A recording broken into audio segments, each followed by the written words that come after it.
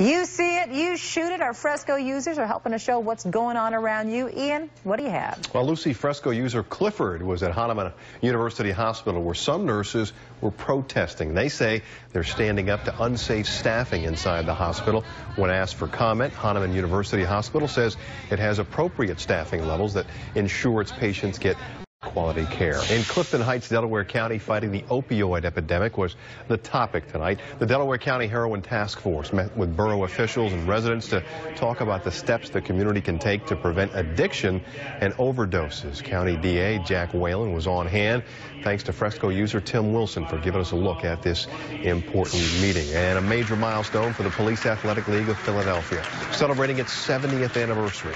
1,000 people gathered tonight for PAL's annual awards dinner at the downtown Sheraton. The ceremony honored 4 distinguished philanthropists, Josh and Marjorie Harris, retired Police Commissioner Charles Ramsey, and former PAL board chair Jeff Hendry. So when you see news happening, take out that phone and shoot it, and then use that Fresco app to send it to our newsroom. You might get paid. Lucy? All right, thank you, Ian.